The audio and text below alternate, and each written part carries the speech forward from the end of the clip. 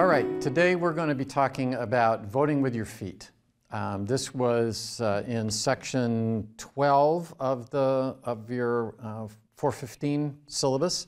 But first, I have not been doing the classic album of the week, and so I brought one in today. I don't know what day you're watching this, but anyway, it's Jimmy Buffett, Son of a Sailor.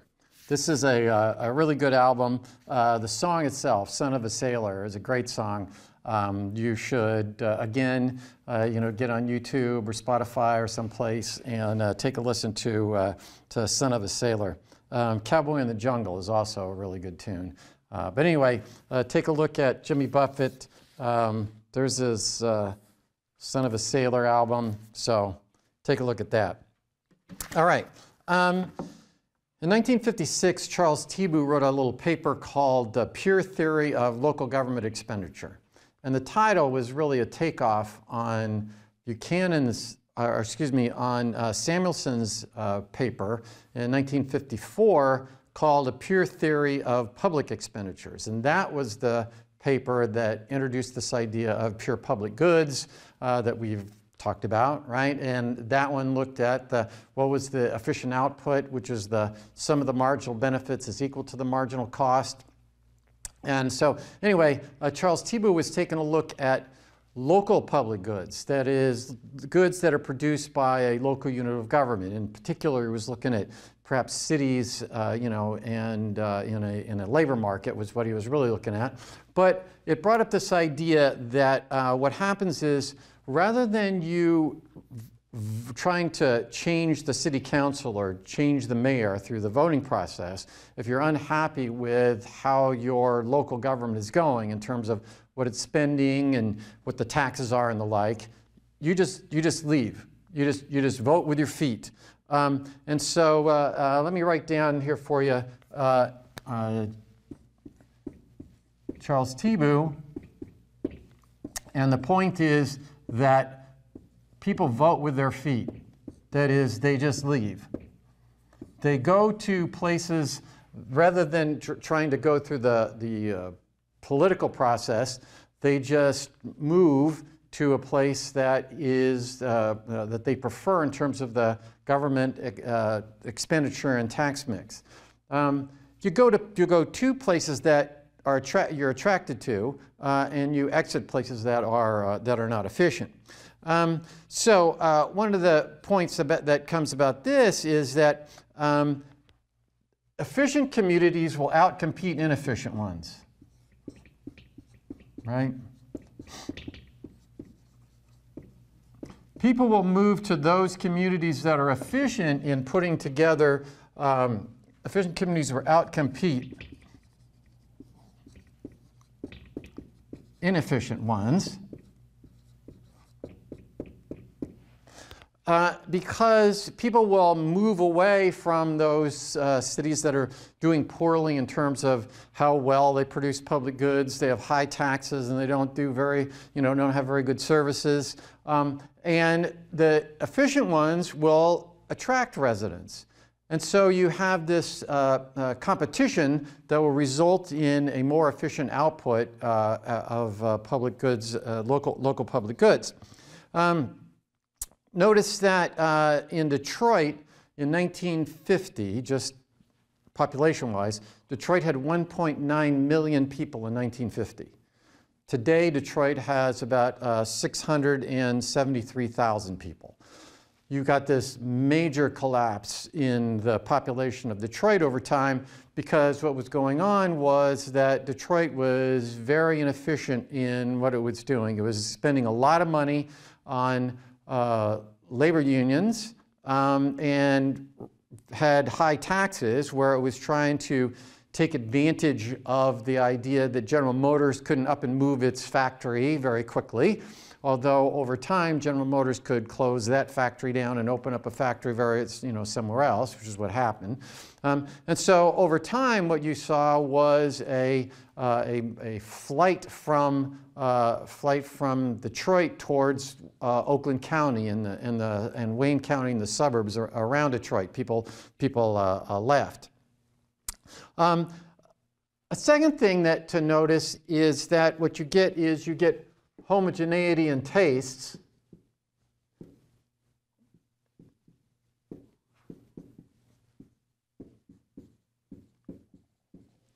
That is, people will locate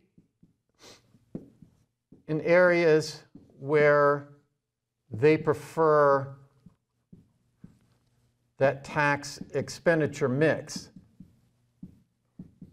So for an example, Ann Arbor might have a lot of high taxes, but they may be producing lots and lots of public goods.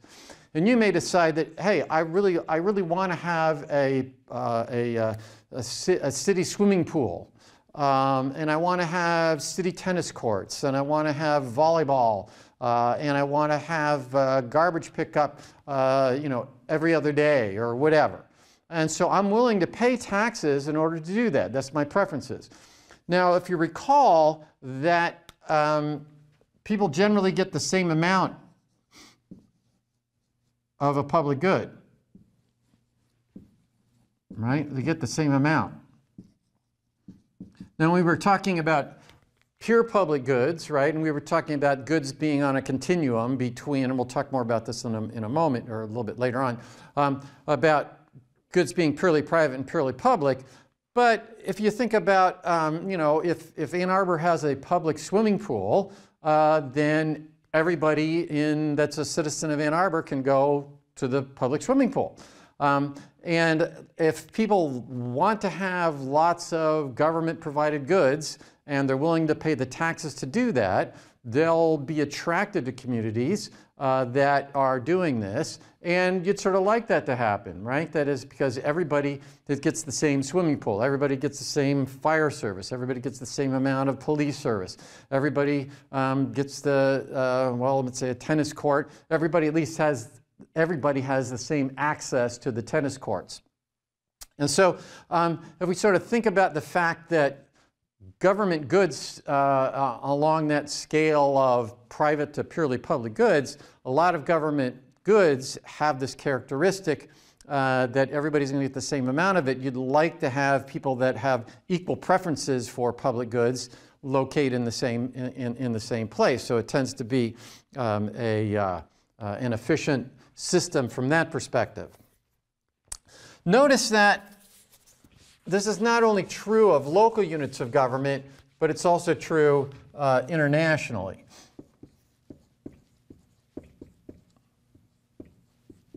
Now, Tibu was talking in particular about local units of government, and we'll come back to that in a moment because he was talking about really places that are within the same labor market. But internationally, people move about as well. And for example, U.S.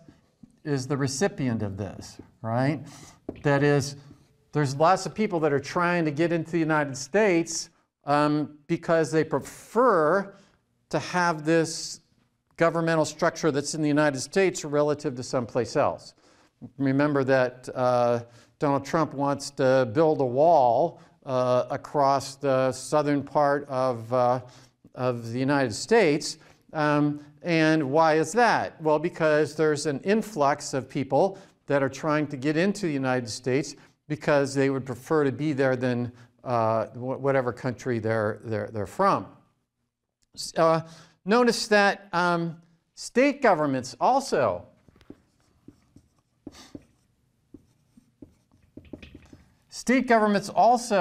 have people moving about, right? They also compete, and people, again, vote with their feet.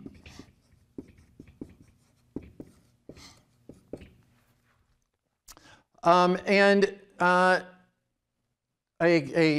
those of you that might be interested in using this as part of your paper, there's the United Van Lines.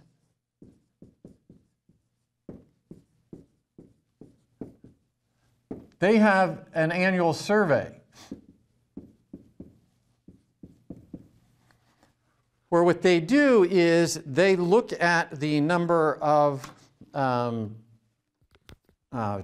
trucks and the like that are rented and measuring how people move from, if you rent a truck in Illinois and you deposit it in Michigan, rather than people getting a van in Michigan and moving it to Illinois, United Van Lines has a annual survey where you can get an idea of the inflow and outflow across states.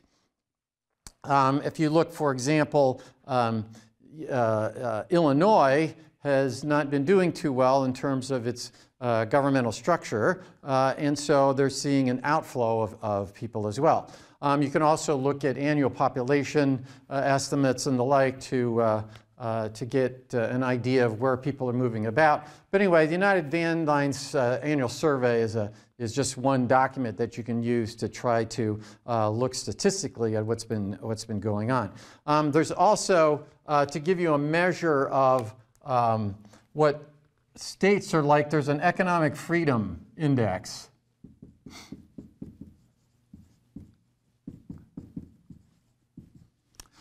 Similar to, on the box Wolfram folder, I have the Economic Freedom of the World indices, the Fraser Institute one and the Heritage Foundation one. I believe the Fraser Institute is the one that does the Economic Freedom of the States. Economic Freedom of the States. But you can take a look at that if you're interested. A next point is that, as I mentioned before, is that the TIBU model, or TIBU, is really trying to look at within a labor market.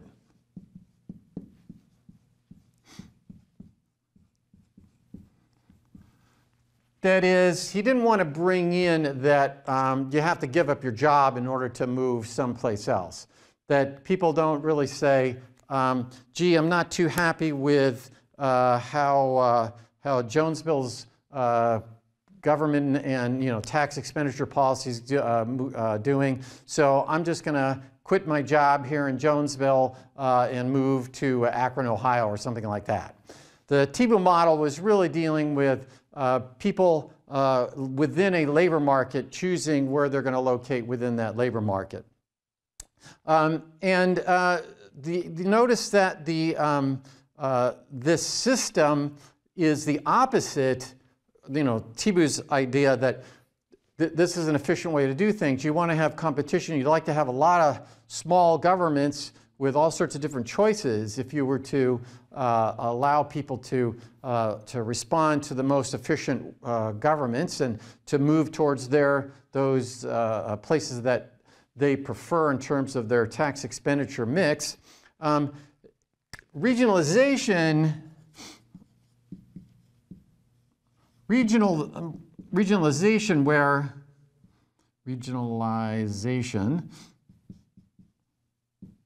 where you form regional governments, moves in sort of the opposite direction, right? That is, what that would say is the opposite direction of what TIBU's talking about. That is, you want to have a whole bunch of small governments that you can go around and choose between, and they compete with one another. If you have a regional government, what are you doing? You're sort of making it into a monopoly. If you say, okay, here's what we're going to do. We're just going to have one big government, and that covers the whole labor market, then it's harder for you to move to some place that is more efficient. So school consolidation, for example, would also be moving in the opposite direction, right? If you say, okay, we need to consolidate all our school districts, so we have a number of our school districts saying, well, we shouldn't have a whole lot of small school districts. It's more efficient to have one big school district. That may say, okay, we have some economies of scale in the production of services, but it reduces this ability for you guys to choose which school that you would like, what sort of things you'd like to have from this school or that school. Maybe some schools do a production of education which is cheaper, but it's not quite as good, but you're not that interested because you think you can homeschool them or whatever. So the idea is that you'd in a TBU model, you'd like to have lots of different places that you can choose from, lots of different local units of government. Notice it's also difficult for governments to go out of business, as opposed to, if we're trying to make an analogy to the competitive market system where firms compete with one another and inefficient firms go out of business and prosperous firms get larger. Just one of the things to sort of think about in terms of this model is that it is difficult to find local units going out of business.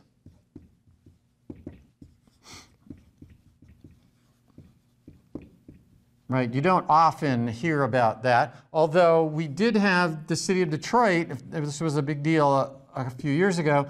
Detroit it did in fact go bankrupt.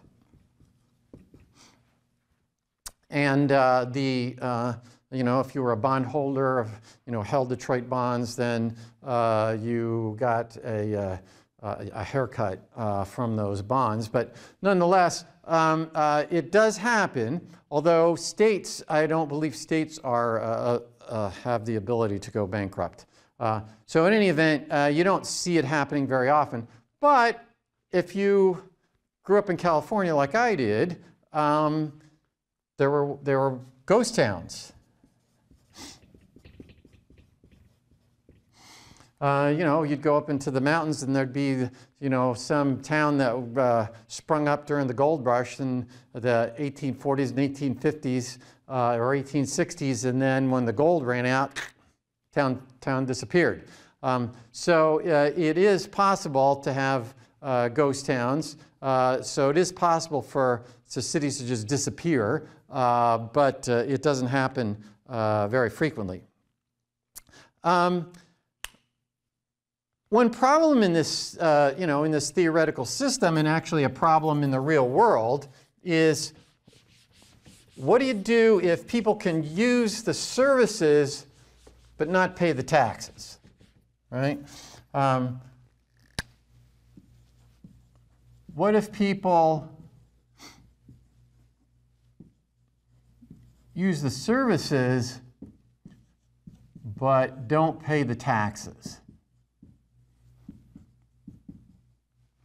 So, for example, what if you're the city of Hillsdale and people work in the city of Hillsdale, but they don't live in the city, they live in the township. So they don't pay city property taxes, or and they don't have there's no city income tax in the city of Hillsdale. There are some cities in the state of Michigan under the Uniform City Income Tax Act that have an income tax, and the way it works is there's a 1% tax on city residents and then a 0.5% tax on non-residents. So you do collect taxes from non-residents if you have a city income tax, but there's less than 30 cities that have such a thing. But nonetheless, what if people work in the city of Hillsdale, they live in the township, so every day they come in and they use up the roads. They drive on the roads, right? So the roads get beat up or whatever.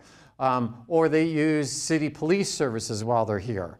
If their car gets stolen or something like that, the Hillsdale City Police has to deal with it. Or they're working at at the college, and if one of the buildings burns, they expect the fire department to come out, et cetera, right? So, but they're not paying taxes for it. So that doesn't fit in with the TBU model, right? Because the idea is that you have a tax expenditure policy, and people who live in the city pay the taxes and they receive the government services. But in the model, you don't have people using up the services but not living in the city, right? So from a theoretical perspective, you have to try to deal with that. But in an actual perspective, you have to deal with that. So how do you do that? That makes it difficult for a number of cities to how to deal with the roads. You know, I don't know if you've heard the current governor. She won on a platform of fix the damn roads. Okay. If all sorts of people are driving on the roads here in Hillsdale, but they're non-residents, how do you get the roads to be paved? Well, one way you could do it is technologically. You could figure out how to do this. That is, maybe at some point there'll be a little thing on your license plate, and it will track where when you've crossed into the city limit, it'll trigger somehow, and it'll know how many miles you drove within the city or something like that. Or you could have some sort of services fee that people who work in the city have to pay through and it's collected by their employer. You can think of ways that you might deal with that. But it's an interesting, from this perspective, from this people voting with their feet, moving around to cities and locations that are efficient in allocating resources in terms of their government expenditures. It does sort of put a crimp in both the theory and in how you actually go about implementing it. Now, in 1969, Wallace Oates wrote a paper where what he did was he did an empirical estimate of this Tibu hypothesis. That is, he tried to empirically test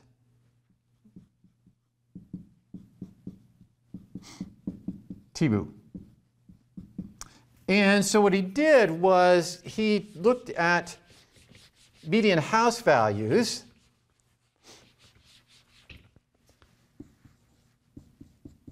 in New Jersey and said, okay, let's look at the median house value, and that should be what? That should be a function of, all sorts of characteristics of the house, how many bedrooms it has and, square footage, etc. But also the property tax,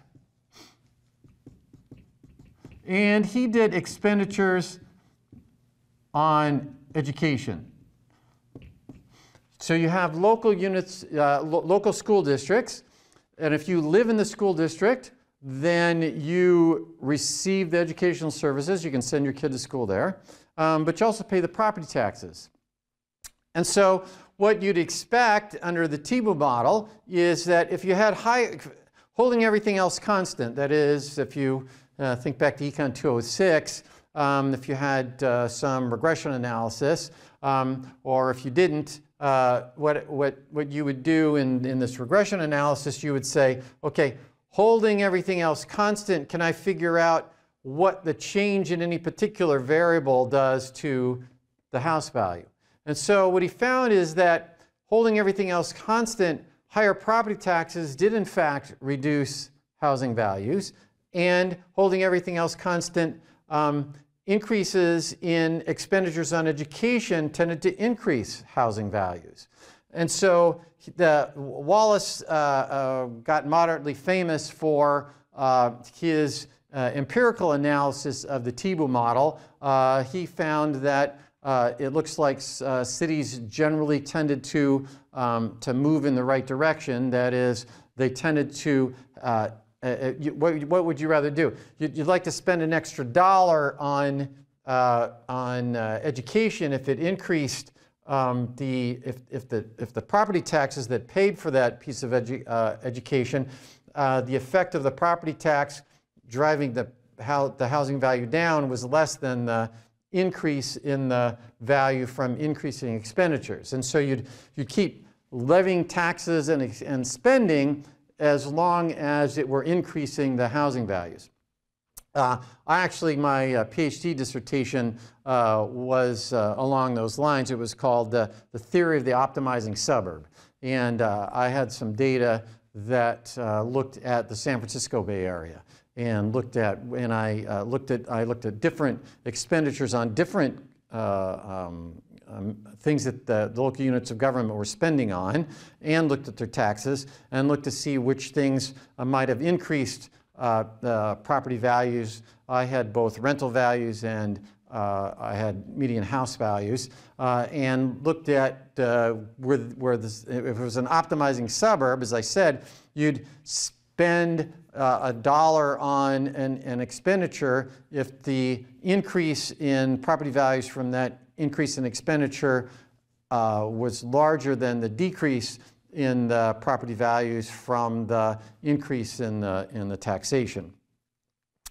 All right, well that,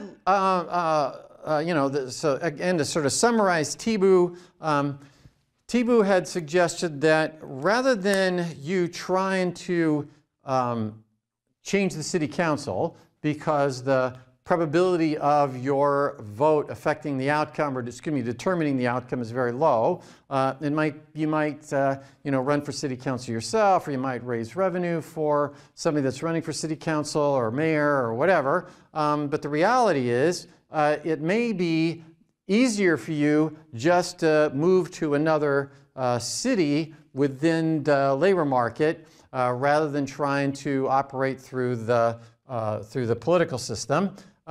And that has some interesting characteristics to it, in that if people do this and you have lots of different cities with different expenditure tax policies, it will create efficiency aspects. Efficient communities will outcompete inefficient communities, and it has the advantage of from the public goods characteristic, that is, people who prefer that level of public good will tend to locate in that particular cities, which would lead you to, again, the idea that rather than consolidation of community school districts, etc., that you'd want to have lots of small ones rather than a few big ones. And similarly, regional governments would be, in terms of providing local government expenditures, etc., it would be better to have several smaller governments rather than one big regional government. Well, another interesting thing about people, voting with their feet in the sense of moving around, is Thomas Schelling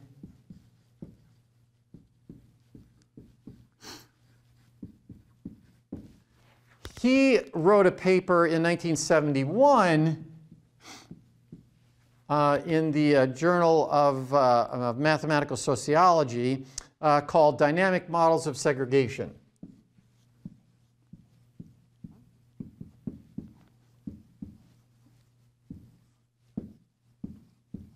Dynamic Models of Segregation. He also read a really good book called Micromotives and Macro Behavior. Micromotives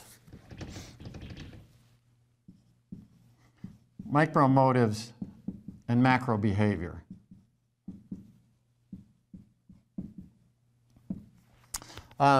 Very clever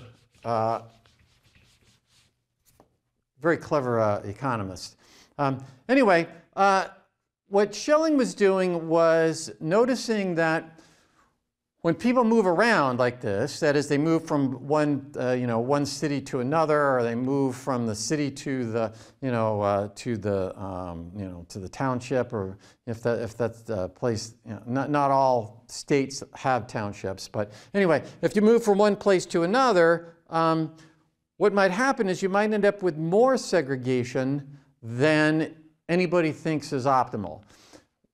What he really did was, remember that when we looked at hoteling, and remember hoteling, what did we do? We had, suppose that you had people uniformly distributed along a beach, right? And that if you had two vendors and people went to the vendor closest to them, that rather than the optimal location in terms of minimizing the total amount of distance traveled by the individuals on the beach, we said they should locate, 1/4 of the way from either end is where the optimal point is. But what happens is, if you move closer to this one, you don't lose these people, but you get more of these. And so what happened is what? The two vendors will locate at the median. And that's how we generated the idea of the median voter model, right? But hoteling had shown that, okay, the market by itself just allows this, this inefficiency to occur. Schelling sort of brings this up as well, in that he says that what happens is that you'll get more segregation than people desire if everyone is allowed to move. Okay, if everybody's allowed to move. So if you were to move from one city to another, or you were to move from one group to another, then you're actually going to end up with more segregation than people would think is optimal. Let me just explain that. Suppose that what you have is a you have 12 people in a room. Let's say it's at a dance or something. Okay, so let's say you have 5 girls. Let's say it's a high school dance or something, and you have 5 girls and you have 7 boys. Okay, so they're in a group, right? So they're all standing around, you know, like this. There's 12 of them out there. And suppose that nobody wants to have complete segregation. And suppose that but there's one girl that she has to be, there has to be 50%. She's comfortable if there's the same amount of boys and girls, but she doesn't want to be in the minority, right? So we have one girl. It's okay if it's 50%, you know, boys and 50% girls. Okay, but she's uncomfortable if less than 50%. Okay. Now notice then that girl, okay, is not going to be happy here, right? If it were 5 girls and 5 boys, she'd be okay. But 5 girls and 7 boys, she's not okay. So she leaves. Okay? Now, once she leaves, then notice that's going to affect what everybody else, the composition of the group for everybody else. She leaves. Now what happens? Now there's 4 girls and there's 7 boys. Okay? So, now suppose that there's one of the other girls, right? So we get the 5 girls. One's okay if she's 50%, but not happy if it's less than 50%. So she leaves. Suppose then the second girl,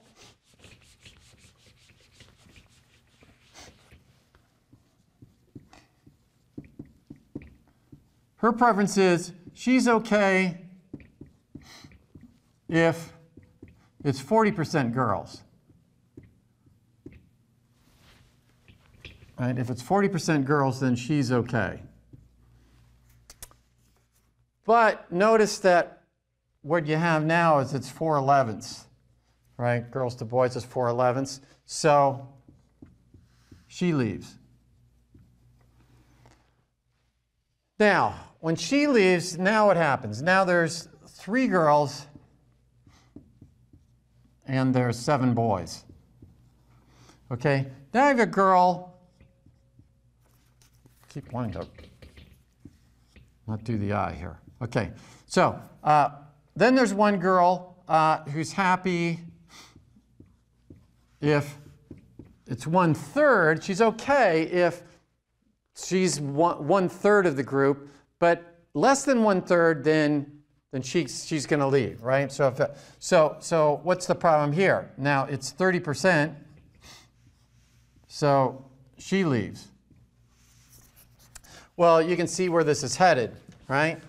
Now what there's going to be is, now what you have is you have 2 girls and you have 7 boys. And now with that one, yeah, so there's 2/9. And then you have 1 girl who's happy if it's 1/4, but which is 25%. But if it's less than 1/4, then she's going to leave. And so what happens is you're less than 1/4 there. And so what happens is she leaves. And then there's 1 girl and 7 boys. And the last girl is okay. She's okay if it's 10%. But if it's less than 10%, she leaves. And so what do you have? Well, let's make that she's okay if it's she's at 1. Well, yeah, let's say it's 1/5. Okay, she's okay if it's 1/5, but now she's gone, and so what happens is or we could just say it this way: if she doesn't want to be the only girl, let's make it that would make it easier, right? Okay, she doesn't want to be the only girl.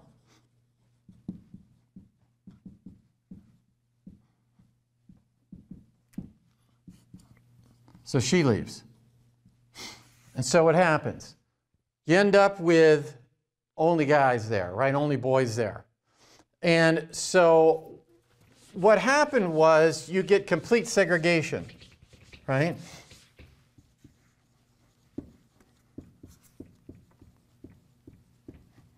Right? You get the girls over here, right? We'll end up with 5 girls over here, and we'll have the 7 boys are over here. Okay? And notice that you didn't need, nobody wanted complete segregation. It was just that they were uncomfortable if it was below a certain level. Why did you end up with complete segregation? You ended up with complete segregation because you really had what we've talked about before is, right, you really had an externality. That is, every time a girl moved, right, every time a girl left, she changed the composition for the remainder girls, right?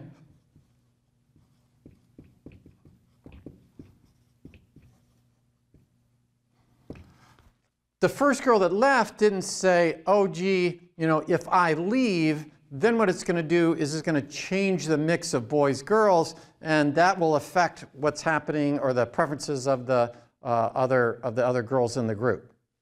Not thinking that, right? So what you really have is an externality situation where when one person leaves, then the other person, the mix of the system looks different for everybody else. So if you think of, maybe you went to a high school dance. I don't know if it's true today, but in some cases, back in the day, you'd go to a high school dance and you'd get there and there'd be, all the girls are congregating over here and all the guys are congregating over here. When they'd probably like to intermix. But notice let's say you have 5 girls and 5 boys.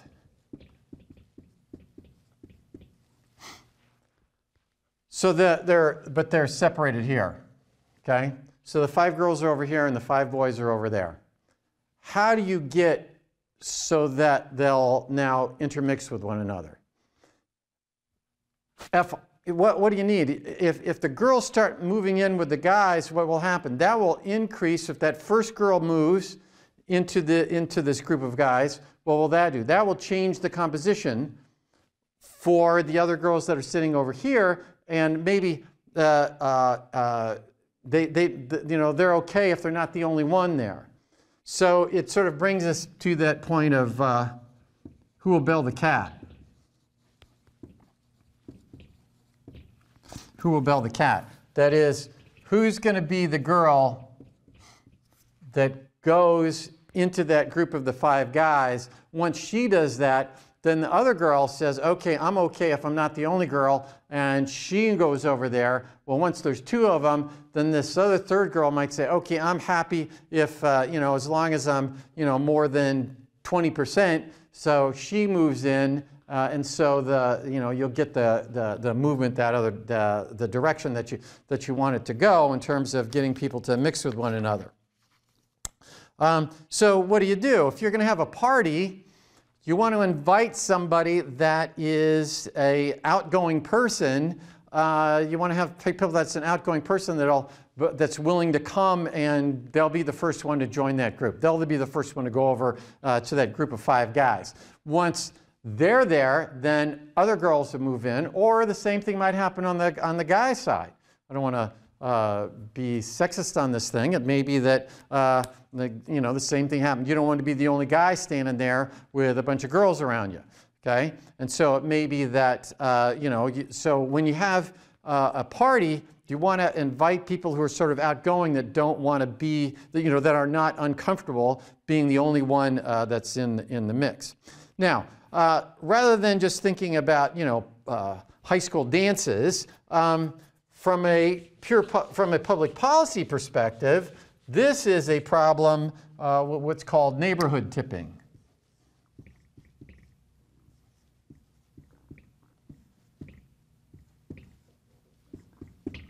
And what is neighborhood tipping? Well, neighborhood tipping was, there was a number of papers written years ago about neighborhood tipping. And what it was how do you,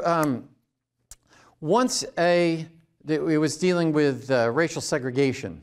And once a neighborhood started to, the idea was that, okay, if when a black person moved in, what would happen? You'd start to get what they called white flight. And what was going on, if you sort of thought about it from Schelling's point of view, and Schelling was actually discussing this, is that, let's say a black person moves in, and you are a total segregationist, right? You're going to move out if any black people move in. So you move out. Well, when you move out, what do? You change the composition for the other white people, and the black person moving in has changed the composition for any black people that might want to move in. So when that other white person moves, then the idea is that, oh, okay, the other people who are not complete segregationists, but pretty segregationists, what will happen is they'll move. That white person moves over here, and so what you end up with is more segregation than anybody in the whole group would want to have. So white flight, one of the reasons or one of the explanations for the segregation of housing, and of course you can look at lots of data that will show you housing is very much segregated by socioeconomic status, but in particular by race. What explains this concentration of housing by race? And Schelling's model would say, you know what, one of the reasons this is happening is because of this externality, and that when you sell your house and move, then you've changed the composition of the neighborhood for the people that are remaining, and so you end up with more segregation than you might otherwise want to have. Now, notice that there are some things that affect this.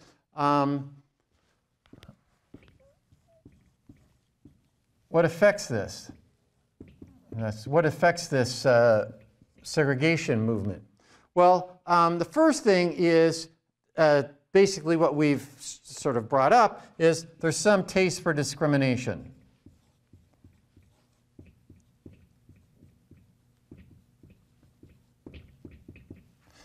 If you have people that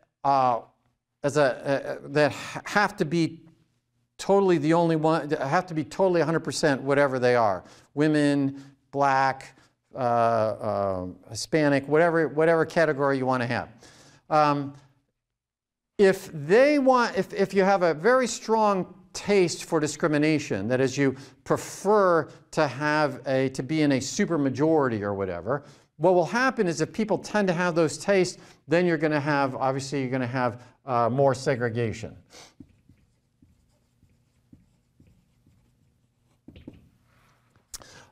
So if what you did was you persuaded people that they ought to reduce their taste for discrimination, then you'd get less segregation. And so that, you know, and there's obviously attempts to do that, trying to, you know, persuade people that you should have a change in how you, you know, the mix of your community, right? That you ought to have some dynamism in how things are going about, right? That is, and so the taste, as we try to alter people's taste for discrimination, let's say we try to persuade people that diversity is a good idea, right? That people are better off in a more diverse society. To the extent that you can do that and reduce this taste for discrimination, right? That is, if you wanted to persuade people of the benefits of diversity, of the benefit of diversity, then what would happen is you would end up with less segregation. A second thing to notice is that the amount of segregation that you get will depend on how many of the minority there are.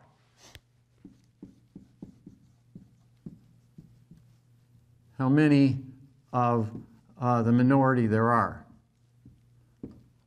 Minority there are. Okay? Just to give you an example. Well, okay. The smaller the minority,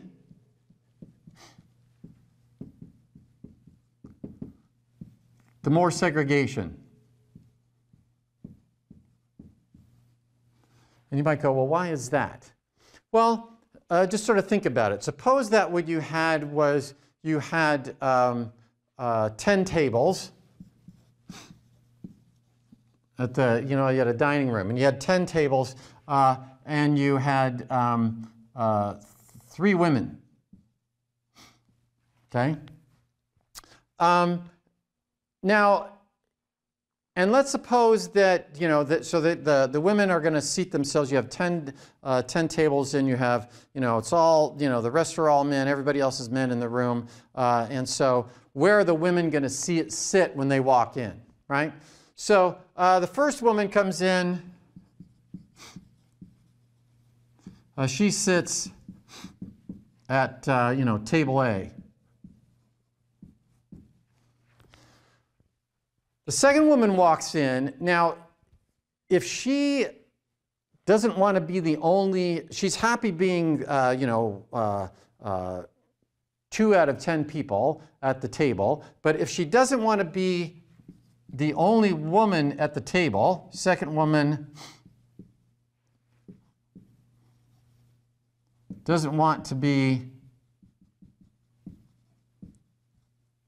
the only woman at the table, where does she have to sit, right? She's got to go sit where the first woman's sitting. The third woman walks in, and she also is okay as long as she's not the only one there, she's not the only woman at the table. Well, where is she going to sit? She's got to sit by these 2. And so what you do is you'll walk in, and as long as 2 out of the 3 women are not comfortable being the only woman at the table, that is, they're okay if there are 20% of the people at the table. They don't have to be, you know, hey, I got a really strong preference for segregation. I want to sit at a table with all women. Well, what's going to happen? They're all going to congregate. And so if you have a smaller number of the minority, you're going to get more segregation than if they make up a larger percentage of the population. A third point is how large you view the neighborhood.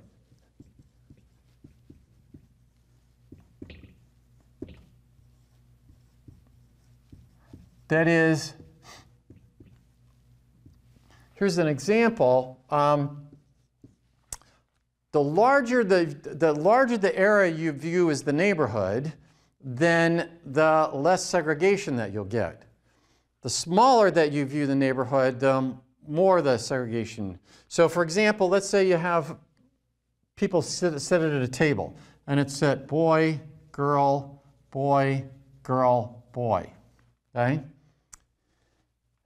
If you're looking at the boy, okay, if the boy views the two seats next to him,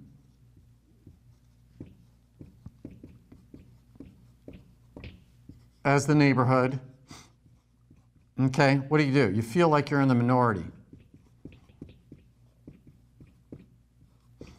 right? Because you're 1 out of 3. But if the boy views the 4 seats next to him, that is, if the boy views that as the neighborhood, feels like in the majority. Okay? So how large how large you view the neighborhood. That is, if you think of the city of Hillsdale as the neighborhood versus Hillsdale County as the neighborhood, when you're looking at things that you might segregate about, then you're going to get more segregation the smaller the neighborhood than if you view the neighborhood as being larger. Trying to remember to switch these out so that they don't get dry. Third thing is, how far can you move? Or excuse me, fourth thing. Oh no. This one doesn't make, okay, this one's dead. Okay, let's try this. That never happens with chalk on a blackboard, right? Okay, so 4. How far can you move?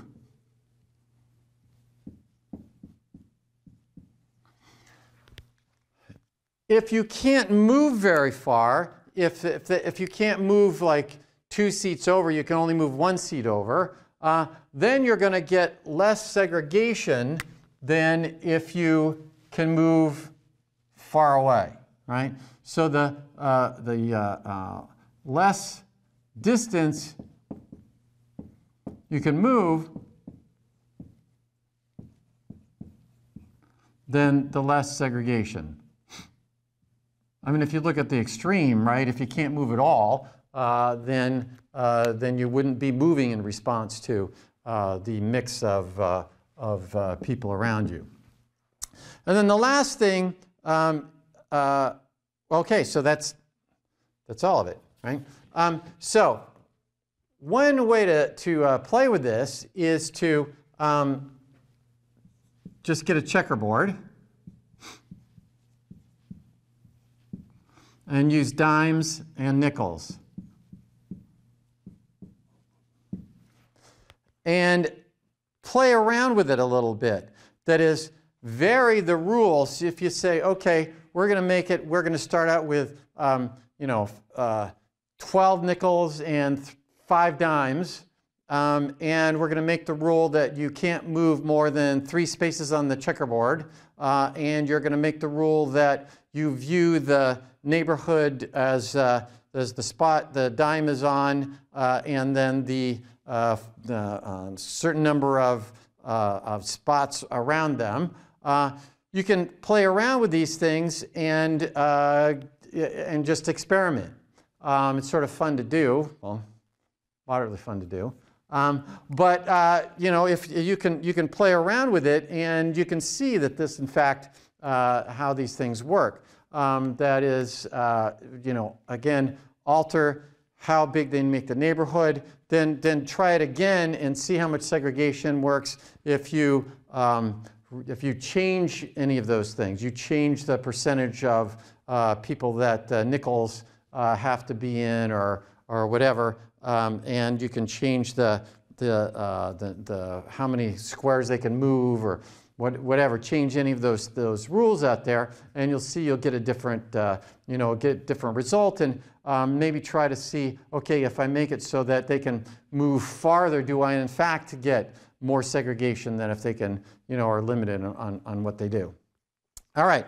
A last point is to look at is Buchanan's theory of clubs. And for those of you that have had Econ 402, we spent a good deal of time on that. I'm just giving an overview of Jim Buchanan, his theory of clubs.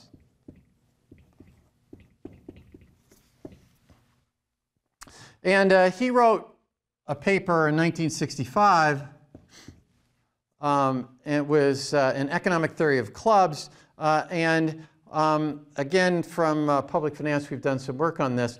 But his idea is, what do you do about goods that are congestible after a point? That is, they're pure public goods for a certain number, but they're congestible after a point. Okay? That is, remember that in a pure public good, what? They're non-rival in consumption when we were discussing pure public goods. So my consumption of it doesn't affect your consumption. There's no congestion. We talked about fireworks, etc. Now, what happens if, and we talked about goods being on a continuum, right, between purely private goods and purely public goods that are, you know, if we put more and more people into the classroom, then they do start to congest. That is, they do start to affect the amount of economic or educational services that we're all getting. Okay, so you got two things going. Well, what he said is that you could think of providing these goods in a club. And the idea is that if you have a good that's subject to congestion, what do? Right? Given the size of the facility that's producing the good, right? Let's say it's a swimming pool. Swimming pool. Okay? So let's say we have a swimming pool, and given the size of the swimming pool, we should let people into the club, right? How would we let them into the club? We'd say, okay, if a person comes into the club,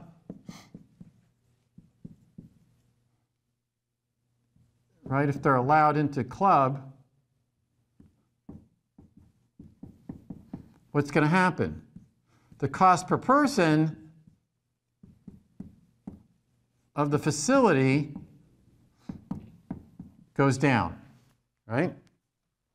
So that if, let's say you have your own private swimming pool, and you decide to get together with your neighbor, and you guys decide to build a swimming pool, and both of you can use it. But, you know, let's say there's no fence in you put the swimming pool here, and your neighbor can just come in and use it when they want. Right? So now the swimming pool costs half as much as it did before, right? The cost per family has now been cut in half. If I allow three people to join the swimming pool, or if you have you build a club with a swimming pool, then if 3 people can join it, then it only costs 1/3 as much to have the swimming pool as it did if there was only 1 person. So, but what's the drawback, right? The benefit per person after some point,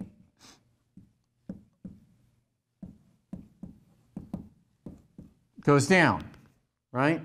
That is, it may be that at the beginning they're using the swimming pool. I can use it and you can use it, and it doesn't. Your use of it doesn't affect my use, right? You stay in the shallow end and I'm in the deep end. You don't splash me, and so benefit per person remains the same. But then as we start to get a third person and a fourth person and a fifth person, then what happens is the benefit per person is going down after some point.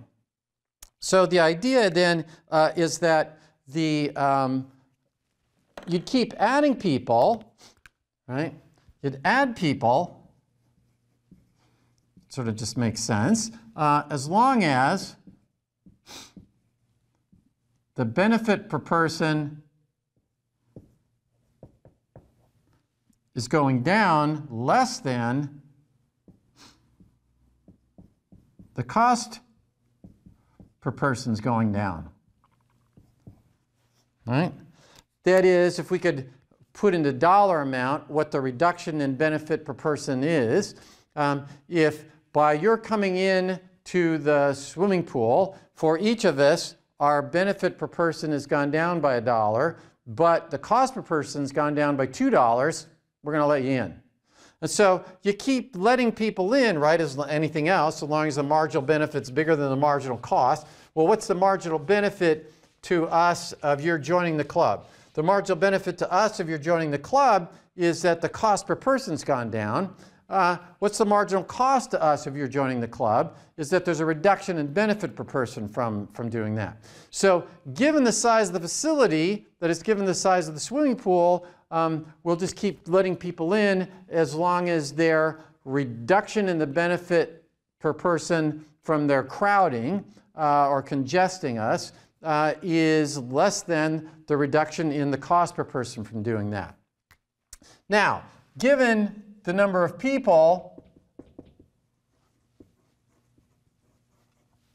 then what you ought to do is, given the number of people, what are you going to do?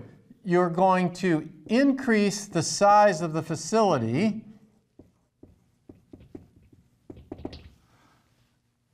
and what's going to happen? As you increase the size of the facility, what's going to happen? The cost per person goes up.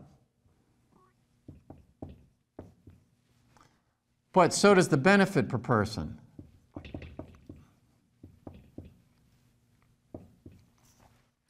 So given there's 20 of us in the club, how big should we make the swimming pool? Well, if I increase the size of the swimming pool, then the cost per person's going up. But on the other hand, we don't crowd one another as much. There's no less congestion. So what will you do? You'll add to the size of the facility as long as the cost per person is increasing less than the benefit per person. Right? The benefit per person is going up as we make the facility size larger. The cost per person is going up as we make the facility size larger. And as long as the benefit per person is going up bigger than the cost per person, then we'll keep adding people. Well, if you do the algebra of all this, which Buchanan did, if you do the algebra from all this, what are you going to have? You're going to have two equations and two unknowns, which you can solve, right? So what do? You can solve for the number of people in the club and the size of the facility.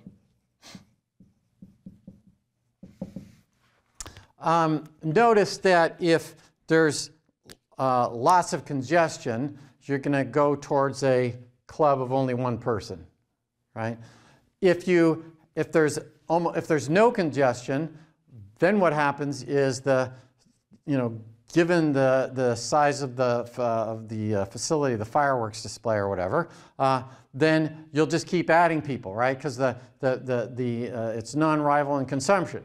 And so pure public goods, you'd want lots of people to be in the club, to be able to watch the fireworks. And if there's lots and lots of congestion, then you're probably going to move towards a private good. All right, well, that concludes our discussion of the people voting with their feet. And we'll have a final lecture, and that will be on constitutional political economy. And so with that, I will hope you have a good and safe experience out where you are.